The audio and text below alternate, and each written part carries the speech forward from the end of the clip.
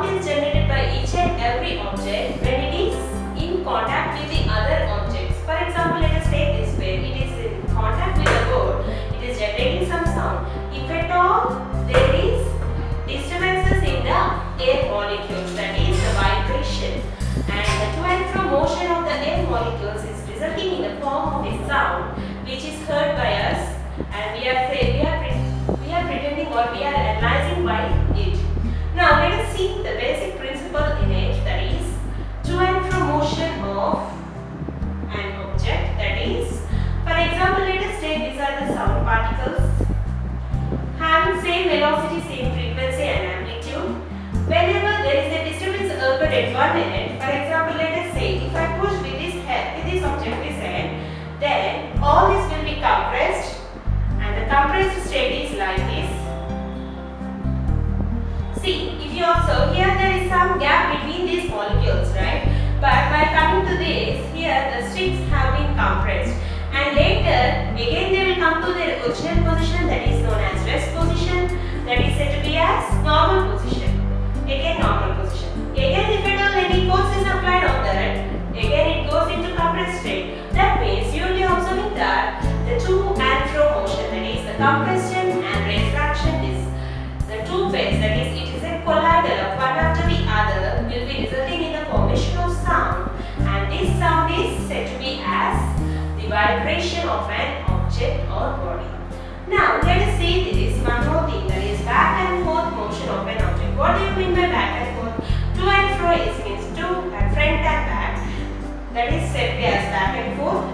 And to and fro motion, if you observe pendulum clock, right? If you see, the pendulum will be moving to and fro, that is said to be as to and fro motion. See, the pendulum moves from here to here and from here to here. This is said to be as to and fro motion. Now, these two motions are resulting in the formation of sound. Now, the property is said to be as vibration. What do you mean by vibration? That is the to and fro or back and forth motion of any object is said to be as vibration. Now in that band we have stretched it and we have pulled one side. Then what it has been taken, that is the vibration, that is to and fro motion of that band. Now let us see one more thing, that is in order to generate the vibration, or for example let us take, in order to generate any sound, what we have to need, that is the first basic equipment is the vibration, right? That is first the vibrational object is required in order to generate the sound, and the second point is the vibrating gauge produces waves in water. What do you mean by that? If at all let us take one glass of water, and if you bring any tuning fork which is on vibration, if you place it near to that, it will be generating the ripples in water itself also. So that ripples forming in water is also one more example of vibration of water. And let us see different types of sounds generated by different particles which are easily available in our kitchen utensils. And let us see the vibration in water and also in air. If you observe here, see, I have poured the water in a transparent glass, and if you notice the water are still. Now if at all I vibrate the glass, that is the glass vessel, then the water which is inside the glass vessel also will be vibrated. This is what we have studied previously. The statement what is, if at all the water is poured in a vibrating body, then the water also will be vibrated. Let us see that in a practical manner. Now if I am trying to vibrate the glass with a vibrating body, now see, if you observe, the water is moving in the glass, right? If you observe, the water is also moving with some waves, right? So if you observe that the water is also moving with some waves. So by this what we are concluding is, with the help of a vibrating body we can vibrate the other object which is in contact. For example, let us take that as liquid, that is water.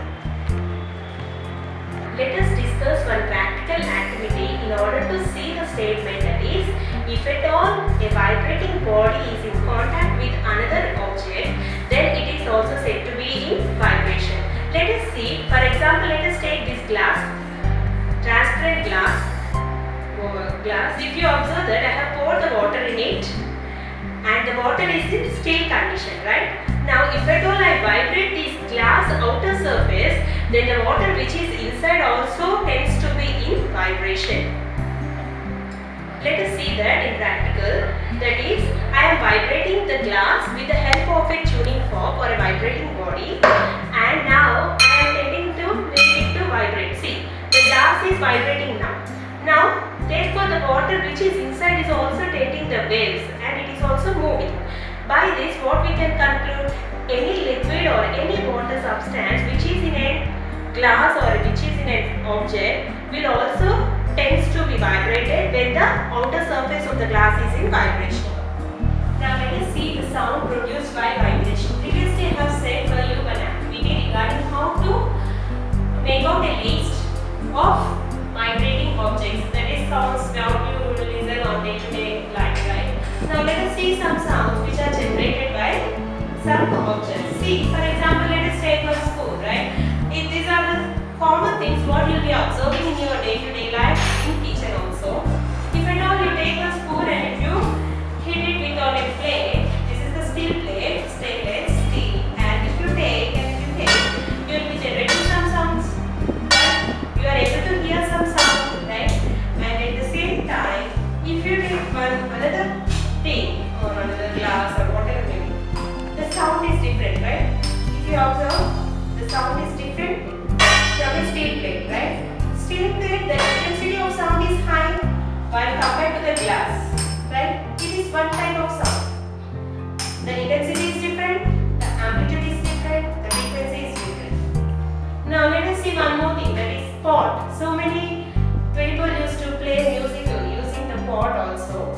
Musical instruments, you know, violin, guitar, sitar, tabla and all these also will be generating the sound which is said to be as a music and it is from musical instruments.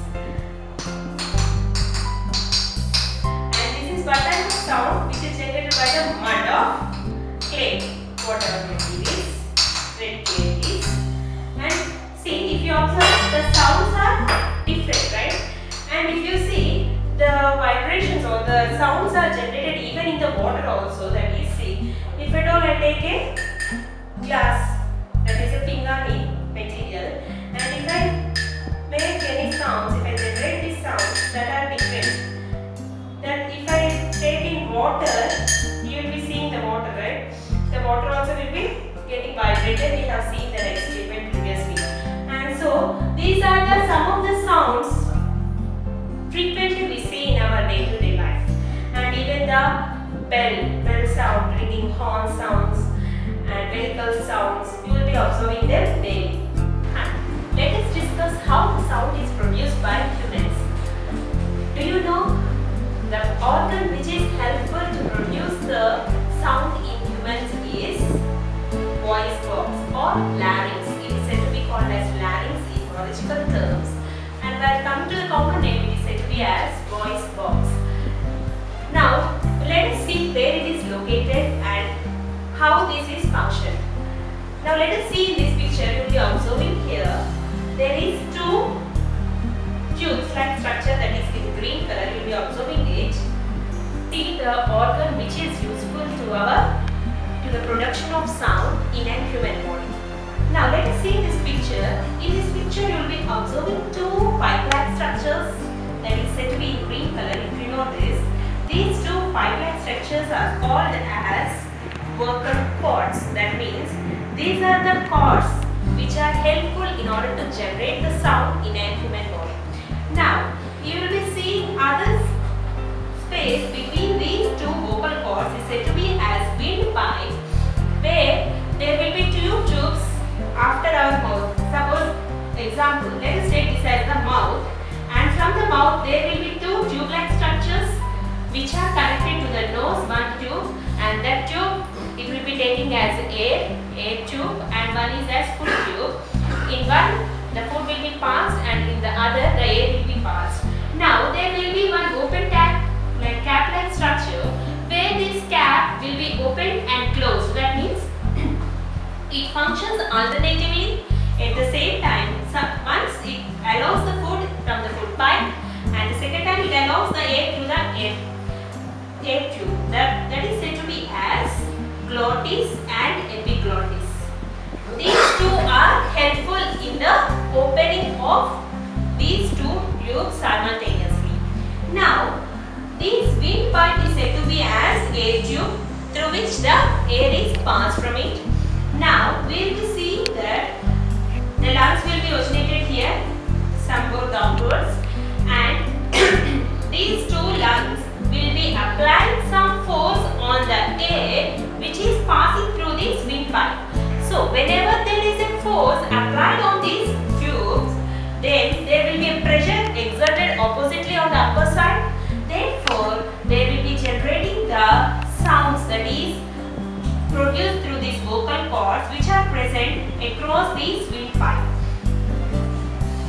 The muscles which are placed around these vocal cords will be functioning in order to generate the contraction and opening, that is tightening and thinning of the muscles reflects the flow of air towards the lungs, and at the same time if you observe in males you can see outward physically also, that is the hard like ball like structure you will be seeing on the neck of a male person, it will be more clearly visible, that is the hard ball you will be saying that is the vocal cord, none other than that.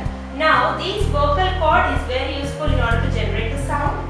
Now we will be seeing that the two vocal cords which are essential for generation of sound, and at the same time the functioning, that is the pressure exerts upwards on these, and thereby we will be reproducing the sound outwards, and this is said to be as larynx or voice box.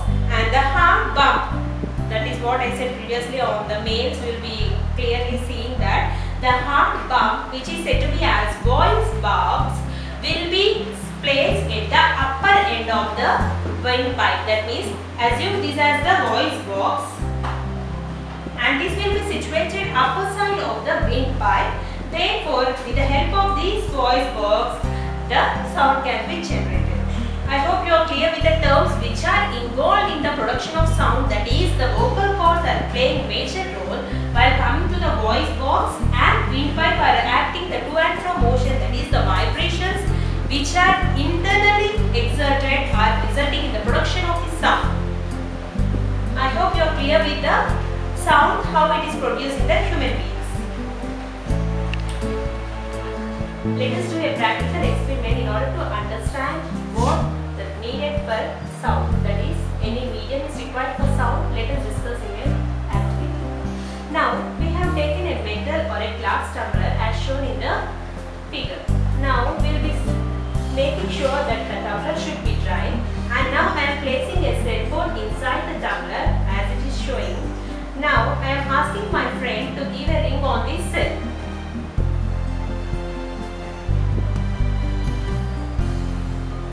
If you observe, there will be a ring on the cell phone as you are able to hear it.